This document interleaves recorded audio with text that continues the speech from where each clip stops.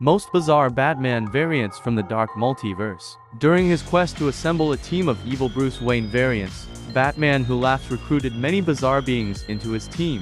One such being is Batmanosaurus Rex, a Bruce Wayne who transferred his consciousness into a robotic dinosaur that we usually see in a Batcave, and continued crime fighting with more extreme methods. There's also Batmobeast, another evil Batman who initially uploaded his mind into every digital device on Earth.